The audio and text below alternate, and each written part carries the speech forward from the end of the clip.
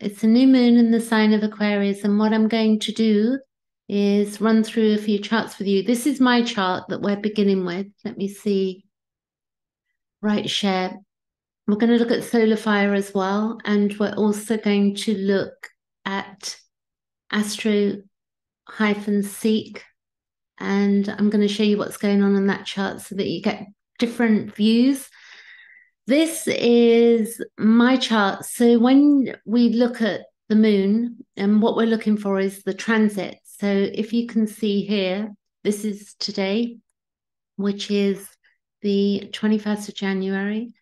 And if I get the pointer here, you can see that we have the moon and the sun are in my second house, and that will define, that's about my needs and values. So it's a new moon in that area. So if we then look, that what you can see is that Pluto, when we look at the astro-seek, you'll get more understanding. This is because this is the transits on the outside of my chart, and on the inside, there's my rising sign. So it's going to fall in different houses for all of us, depending on what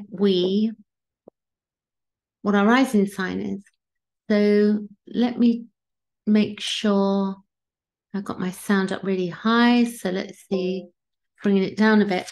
So what we would do is that we begin to look at the moon here. It's the moon, when it's a new moon, it's always conjunct. And when it's a full moon, the moon is opposite the sun. But you can see that Pluto going on there. So with the transits for me, and I'm going to show you the chart, but this is educating us on our own chart, how you would look at it. So I do have, the sun is trying my sun at the moment, which is quite nice. So if you look at the sun here, my sun is 0 degrees of Gemini. So I've got a nice trine going on there with the moon and the sun. There's some, I've got some trioctiles and octiles, which are different degrees. And also the moon is quintile to my Neptune. So if you look here, the moon and the sun, Neptune up here. So quintile, that's a nice spiritual type of energy. And then trines are easy energy. And the octiles, you've got like 45 degrees, you've got semi-squares, you've got all of these different aspects going on. But we're looking at the sun and the moon in this case. And we do know that the ruler of the new moon is Aquarius. It's Aquarius, so it's Uranus. And Uranus is going direct tomorrow, which is really interesting that this is going on here. And then also that Pluto will be going in March. Pluto will do its first move into the sign of Aquarius. So what I'm going to do now is share the other chart. So let me show you here. This is astro-seek that I'm going to show you now. Here. Okay. So this is the chart of the today. And literally within the last 10 minutes, we've had our new moon.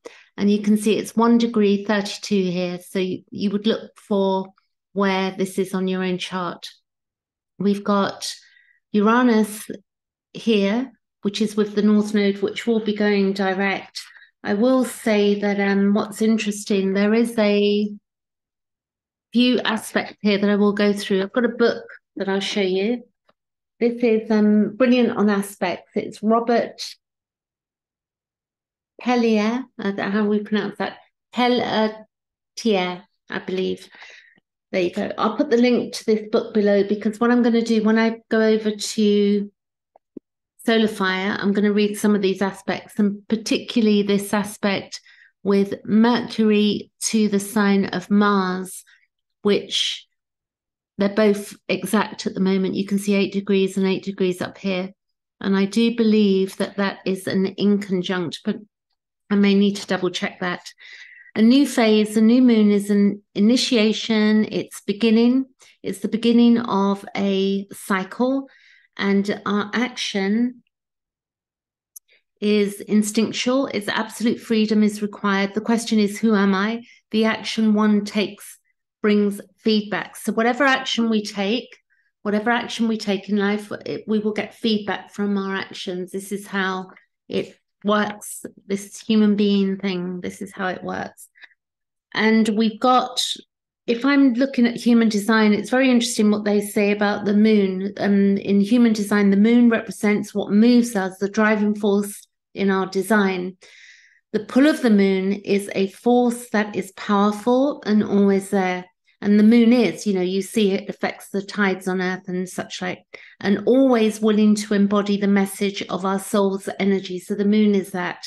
It's the energy of our soul. So wherever your moon is in your chart, mine is in Gemini at 17 degrees, and it's in my 7th house. So the way my soul, what it desires and needs in order to be fulfilled and what makes me feel comfortable, we can begin to see how that plays out. The input comes from the sun and the moon, and we know that because without the sun, the moon would not have any light. So they are heavily connected. Clearly, that the reason we see the moon is because of the sun. No sun, we wouldn't see the moon as we do.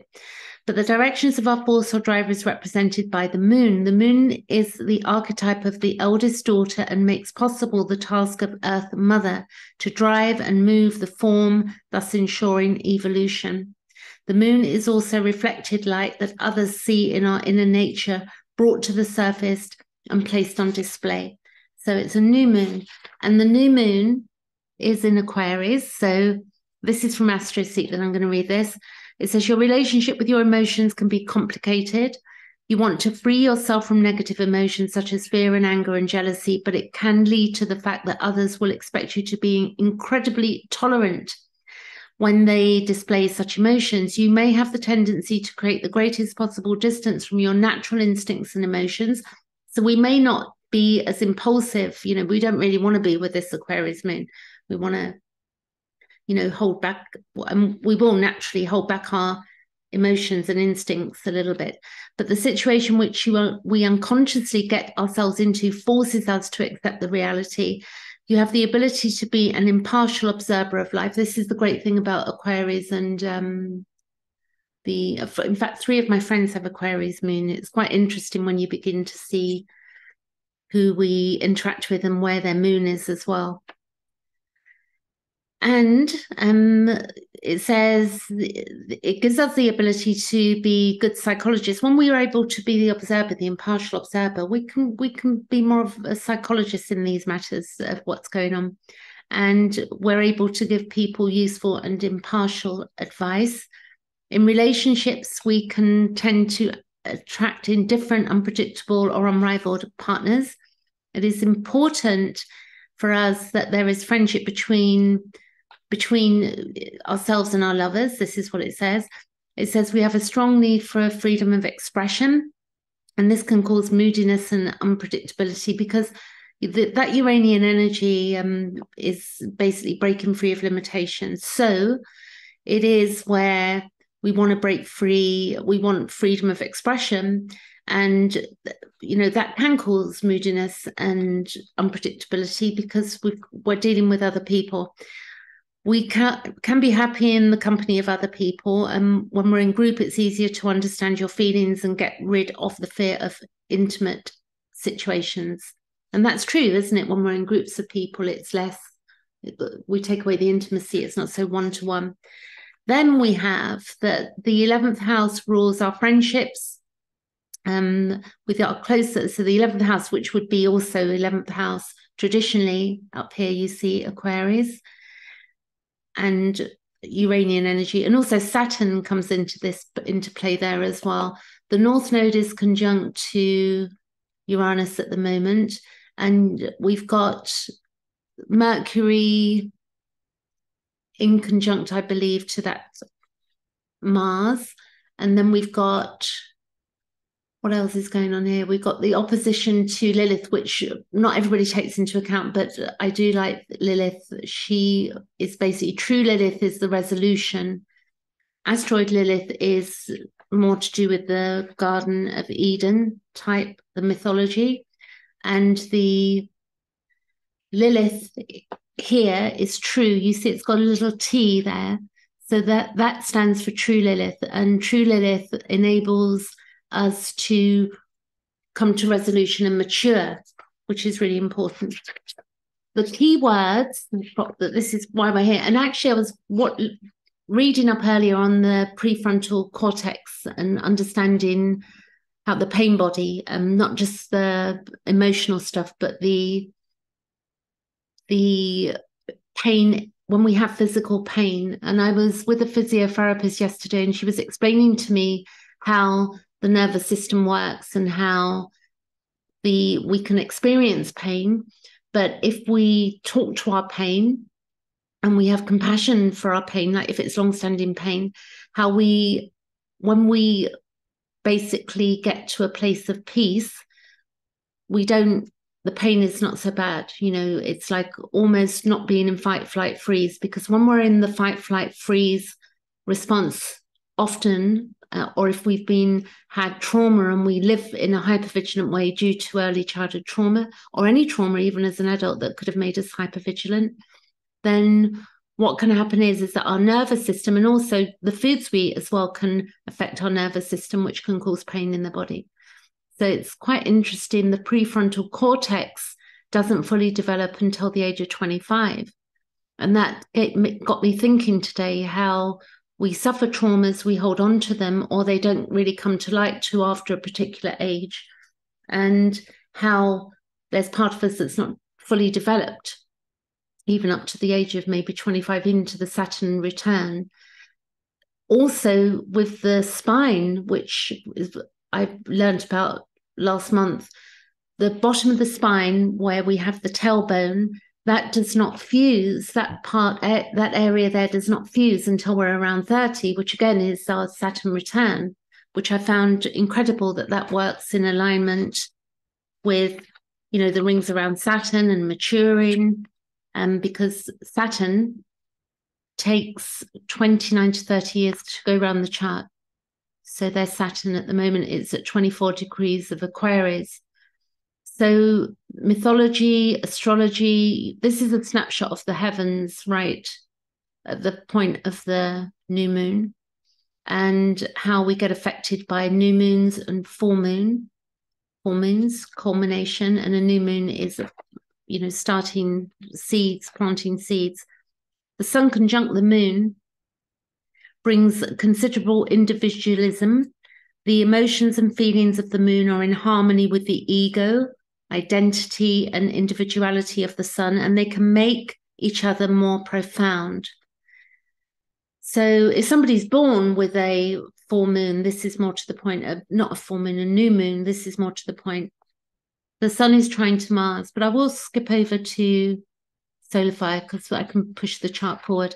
So you can see here the sun and the moon, same degree. Mercury is in Capricorn up here, 8 degrees.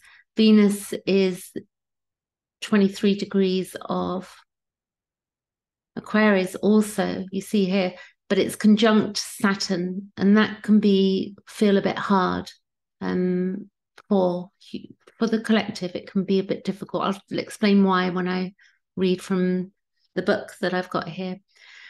Jupiter is in Aries there. Oh, sorry, Mars. Mars is in Gemini. And remember, that just went direct within the last week. It went direct. It was retrograde. It's going to be in Gemini until the end of March. And we've also got the South Node is in Scorpio, North Node, 9 degrees. So it's amazing it's coming up to a year and a half, and then it will move into the sign of Aries. So that's a whole new cycle we're going into. We've also got Pluto and conjunct. That's the other big conjunction there that we have at the moment. So we've got Venus on top of Saturn, Pluto, Moon, Sun, all conjunct here. And we can see that all of that there is opposing true Lilith. So other aspects, we've got Sun trine Mars. So the sun is trine to Mars. So I'll show you that. Just the sun is here and it's trine down here to Mars. and it's applying. So another 7 degrees, it's moving on in. You see it's 1 degree, so that's 7 days. And then also Mars is moving slowly as well, not slower. Sun sextile Jupiter, Sun conjunct Pluto. Conjunction is deeply acting aspect and may bring unexpected significant changes. So we can see what that means to the collective as well, particularly with that aspect here. We've got the Pluto conjunct and Sun conjunct Pluto. So it's where it may bring unexpected and significant changes. Now, when we consider that that's Aquarius, the moon, we consider that Pluto's going to be moving on in March. And then we take into account that Uranus is responsible, or the ruler of that moon and the sun at the moment, and Saturn and Venus, which is our inner needs. And Venus is our inner needs. Saturn is to do with our restriction, and it's to do with our maturity, to do with our bones, our teeth, our structure. The moon is trine Mars also, so we've got that nice trine going on to Mars to move forward. And it's in the sign of Gemini. So that's communication we're talking about here, and short journeys. And the 11th house is groups as well, but it's also where we individuate in Aquarius as well. So we observe. When we individuate, we become, in individuation, we become the observer. The moon is sextile Jupiter, moon conjunct Pluto. I'll read that to you. So this aspect causes unnecessary stubbornness in conflicts with loved ones. These people do not like making compromises. So it's like where we don't want to compromise. And it may be difficult to get along with each other. It's where we can hide our true feelings and have emotional outbursts. And it's often made to make radical changes, even in matters important. So it's deciding to make radical changes. So again, that's going to go direct. What I'm going to do is go over to Solar Fire, new share. Okay, so this is the animated page. Let me see, spotlight.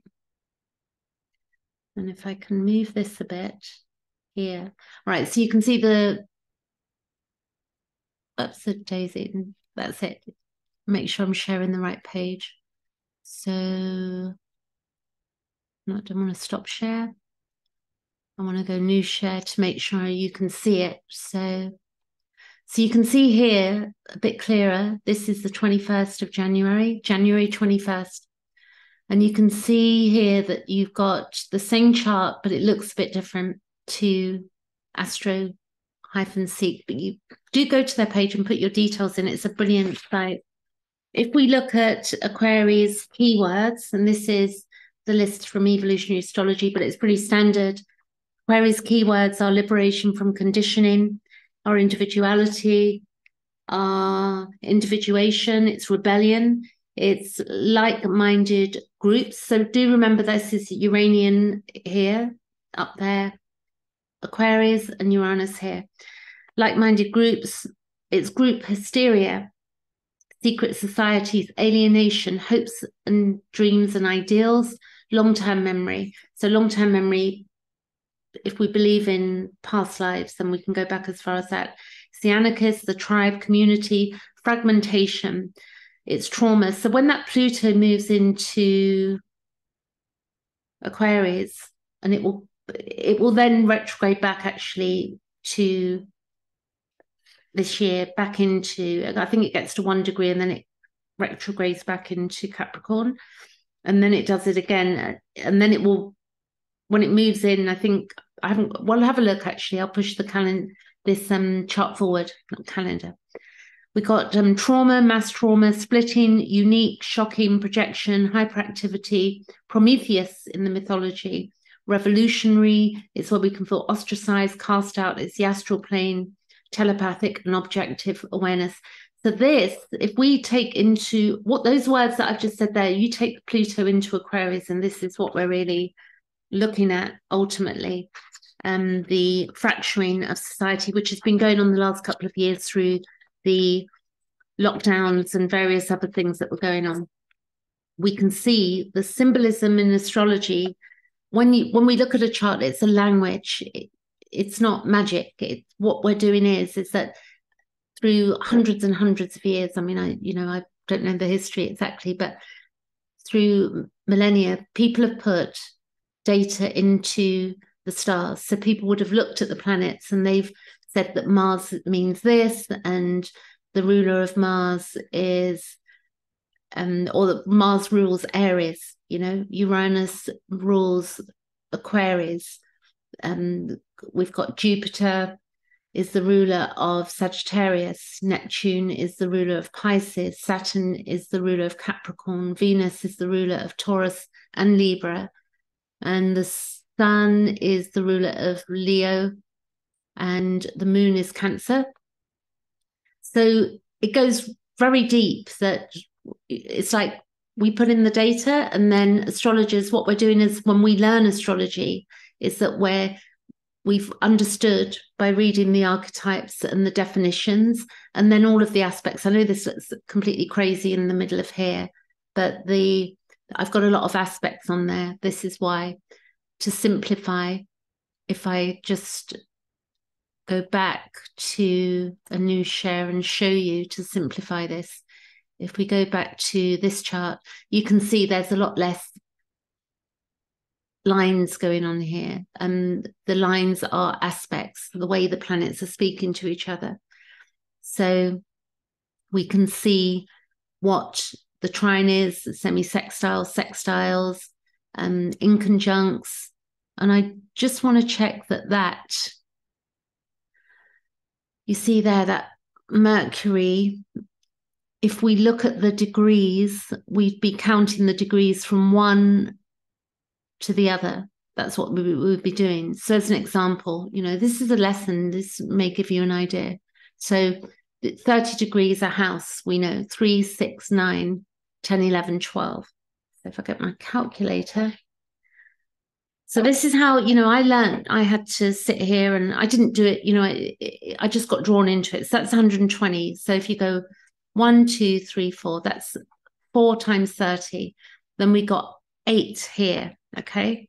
And then up here, you can see that we've got another house, which is 30. So if I add 30 and then I minus 8, that's 150 degrees apart. An 150-degree angle is an inconjunct. And inconjuncts are difficult to not understand. You have to read them and understand them. But even when you do, there's the clarity on it, because there's so much other stuff going on here. But I'll give you a read of that, and so you can understand it. So if I go back here, and I'm going to go to this book, and what this is the aspects. I start at the beginning of this book, it's conjunctions, and then it goes on to squares and different aspects. So the aspect is, we're looking at this Mercury up here to this Mars. What does it mean? So Mercury in conjunct Mars. So I'm going to read this out to you.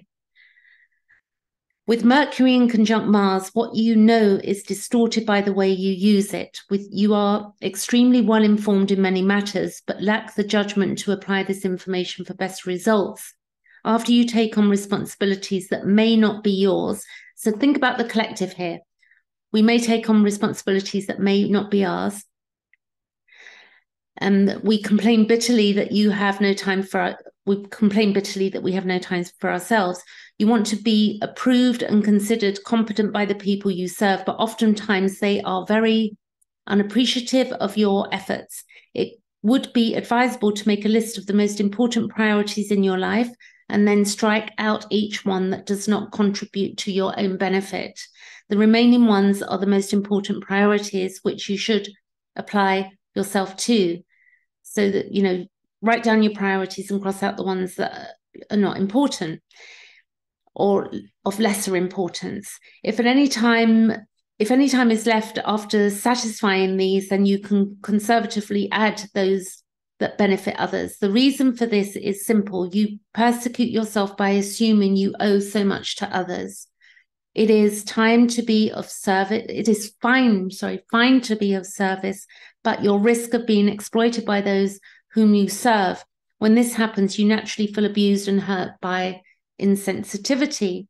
If you still insist that they need me, what we think people need us, seek employment with an organization that exists to satisfy public needs, so that way you get paid for it, yeah? So if you do a job where you're providing public needs, you get paid. In this way, you can get your anxieties off your chest and earn your living at the same time. Social work, welfare programs, medicine, rehabilitation, and therapy are some of the fields which would be satisfying to you and helpful to others. You run the risk of physical exhaustion unless you discipline yourself to slow down.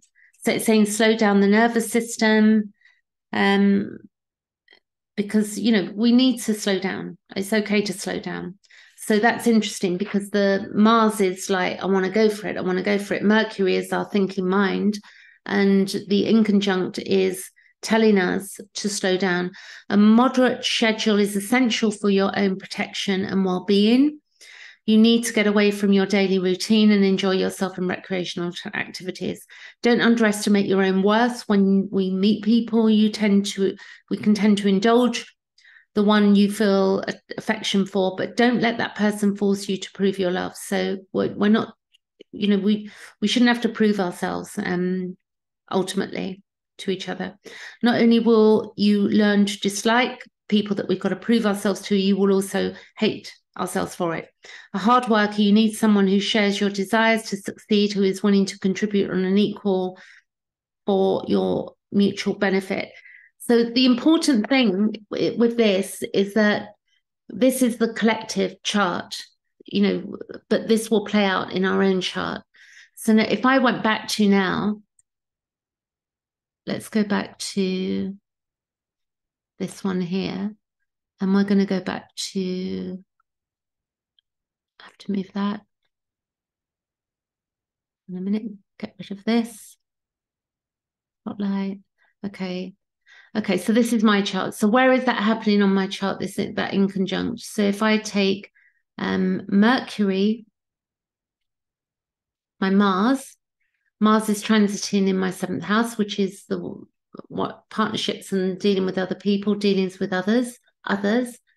And then the Mercury is in my here of needs. So I'm thinking about, what my values and my needs for myself, inner needs. And then it's an inconjunct with others. So it speaks very loudly when we begin to take that collective chart and impose it on our own, which is the current transit on my chart. The next one that I'm going to look at, I'm going to go back to solar fire. But if you see this here, this Saturn is conjunct Venus, okay? So if I go back to new share and I go back to here, you can see that we have Saturn, which will cross over, get the spotlight, Saturn, Venus will cross over Saturn. So if I go, let's check days. We got here. It's 21st, so we'll go, this is minutes here. So if I take that and I go days. So, okay. So if you now see 23 degrees and we're going by days, that's 24 degrees. So it's conjunct tomorrow. And then you see that station there with Uranus stationed. It's been like that way for about 5 months. It's going direct. So something's going to give in the collective. It'll be very interesting to see what it is. And because that we have the sun on top of Pluto, those two I'm going to read. I'm going to read this one here, the Saturn conjunct Venus, and then I'm going to read the Pluto again from this book. So you could treat yourself to a copy, because this is the way we learn astrology. We look at the charts.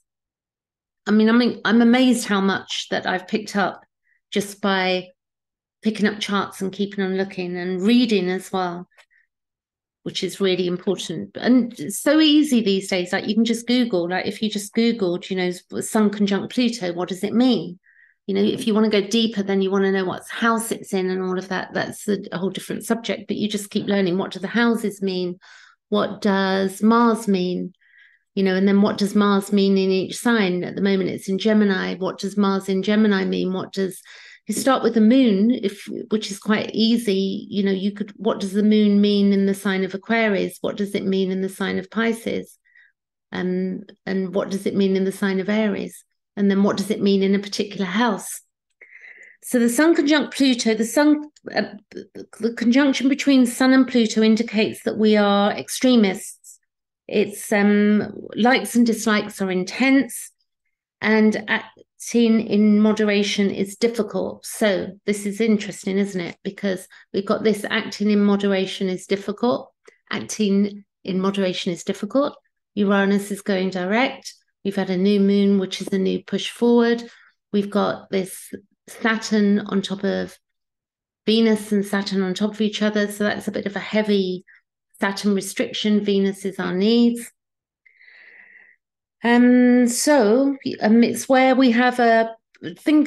When I talk of this, we're talking of the collective, yeah? So when I say you have a powerful ego, which you assert whenever you can. At times you act courageously, but other times you show a surprising lack of common sense. So we need to show some common sense at this time. Driven by lust to gain important positions in authority, you may resort to pressure tactics against people who stand in your way. You may, because a lot of this stuff is in our unconscious, you know, we become impulsive, we're unconscious, we've got we're up against our own ego structure and then other people's ego structures. So it's very interesting, you know, it really helps us to understand the mind, our minds. Driven by lust to gain important positions of authority, you may resort to pressure tactics and then just to prove to others that you are a power to reckon with, you know, so that's ego, isn't it? I'm more powerful than you know, governments do it to each other, countries do it to each other, people do it in relationships to each other. This, you know, this is how life plays out.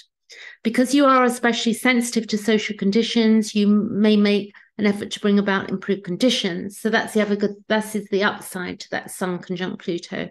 When defending those in need or working to correct social injustices, you can truly achieve greatness. So if something's used in a higher octave, then it can be very beautiful. But if it's used in an unconscious manner, then we can cause a lot of problems for ourselves and collectively as well. So in our own chart, and then again, where is that happening for us? What house? And you are not tolerant of weakness, either in individuals or in political systems that allow unfair or intolerable human conditions. So we can see right now there's a lot of unfair, intolerable conditions playing out, and we're observers of that. And how we individually take that on board, or whether we disassociate and pretend it isn't happening, or whether we're, you know, it could be that we, you know, that if we're children right now, you know, that if children wouldn't understand any of that. Also, if people are, you know, in the later years of their lives, then, you know, they may be being cared for and they wouldn't be aware of what's going on. So, and then also mental health issues and all sorts of things, ill health. So, you know, intolerable conditions, not everybody's aware of the intolerable conditions. It takes awareness. And it can be where we throw a tantrum if we're rejected. It's where we are a hunter or predator in constant search of prey. So that's Sun conjunct Pluto, that is where it's at the moment. If I look at that, just want to see, hang on a minute. Right, so that's moving off. So 28 degrees Pluto, and then 2 degrees the Sun in Aquarius. So 28, 29, 30, 1, 2. So that will move off. You know, that's probably, you know, we can safely say that's going on for the next 5 days or so. 5 days, let's give it 5 days. Then if we take Venus conjunct Saturn, okay, this is what I'm going to do next. The Venus conjunct Saturn. So you see here Venus, Saturn. The Venus conjunct Saturn indicates that you feel you must make concessions to others to get what you want. You are always the one who is expected to adjust to the demands of others in order to have a satisfactory relationship. So it's where we may feel that we have to adjust to the demands of others collectively. We're taking this as collective. As a result, we are often dissatisfied with the contacts we make, either because they are not fulfilling enough or because you feel you are being used. You may become resigned to making the best of the relationship in which you give more than the other person does. On the positive side, however, this shows that you take relationships seriously. So that's maturity. But again, we've got to watch that. It can be where we are loyal and sincere in our affections, but tend to be inhibited in demonstrating them. And it's where we can have reasonably good judgment with this aspect as well. And where we can be self-disciplined in handling money, which is quite interesting with what's happening with the CBDC coins and other stuff that's going on financially. We don't know what certain powers have up their sleeves ultimately. The CBDC, everybody would need the internet in order for that to work. That's one thing that has crossed my mind. If you had no internet or you have no mobile phone, then CBDC, it's like Bitcoin. You can't really do Bitcoin without the internet. So I don't know how that's going to play out in reality, this idea, the setup ultimately. So let's see. So it's where we can be serious, sincere, and honest, but it's also we can be disturbed, as well with that going on there. So I think that is it for today. I think that's, looking at this chart, I know that's happening in my second house. So for me, I'm sure it was. I'm going to look again. Let's see, new share. Go back to this. Yeah, it's in my second house. So this, I understand what I'm looking at. I'm looking at for the next month, because a new moon is for the month ahead, and a full moon is for 2 weeks ahead. So I'm going to do a new share back to this, because I'm going to show you when Pluto. It's quite exciting. The last time Pluto entered Aquarius was in 1777, which is a long time ago, huh? 200 and, in fact, let's work it out. Calculator, 2023 minus 1777, it's 246 years ago. But when it goes in, I think it's going to go in, we can actually look. Let's see where I'm at. So we've got here, we have 22nd of January, spotlight. So I'm going to go weeks, because if I go days, it'll take forever. So 28 degrees, 1, 2, 3. There you go. So if we go days, I'm showing you Pluto moving into Aquarius. And the last time it did that was 246 years ago. So in 1776, where Pluto is at now, was where 27 degrees was the formation of the U.S.A., 27 degrees Capricorn. So USA is having its Pluto return. But that Pluto will go retrograde again. So that's days. So that's 0 degrees, okay? That's the 23rd of March, 2023. And then you can see there that when that happens, Saturn will be in Pisces. I'm going to go back on that there. I'm going back on Saturn. So Saturn moves in on the 7th of March. We've got some huge movement going on here. And then you'll see that the North Node will be edging on into Aries, which is pioneers, but also impulsiveness, Mars. So, but it is pioneer and warrior, Aries, beginnings. So if I now go weeks, and this is the 7th of March, and I've already shown you that when Pluto's moving into Aquarius, but we're going to go forward because there you go. So this is what I'm going to show you. See, watch this. And I'm not giving you the exact date, but this is within a week. So this is the 2nd of May. It goes retrograde. I'm not saying it goes retrograde on the 2nd of May, but it goes retrograde. Then it goes, we're going ahead by weeks. Then it will move back into June. It will move back into the sign of Capricorn. And it will go back to probably, there you go.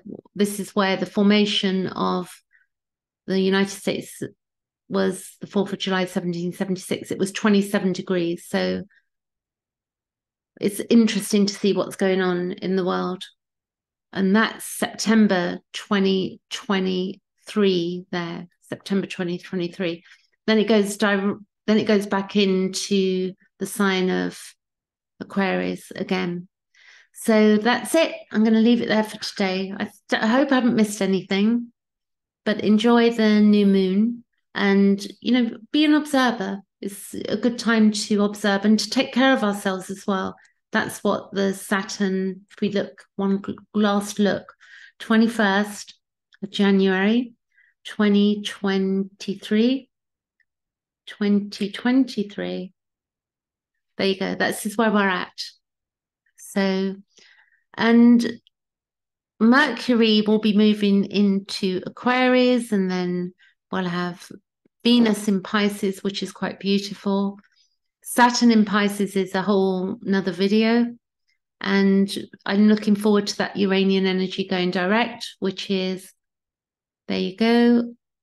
That's the 28th. That's a week away. Let's go days. 23. 21st, 22, 21, 22, station, and then direct. So that's it. I'll catch you later. Thanks for watching.